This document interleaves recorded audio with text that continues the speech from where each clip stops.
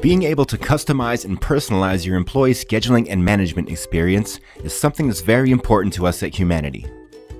That's why we've enabled managers to create and save their custom staff scheduling and time and attendance reports. To see how easy it is to create and save a custom report, click on Reports and then on Custom Reports to get started. You can choose the report type you want to run, the time period, locations, positions, employees, and skills for which you'd like to run the report.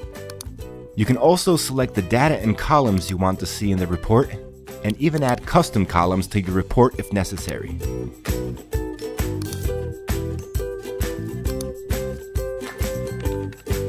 Once you're happy with the custom report you've created, click the green Save button.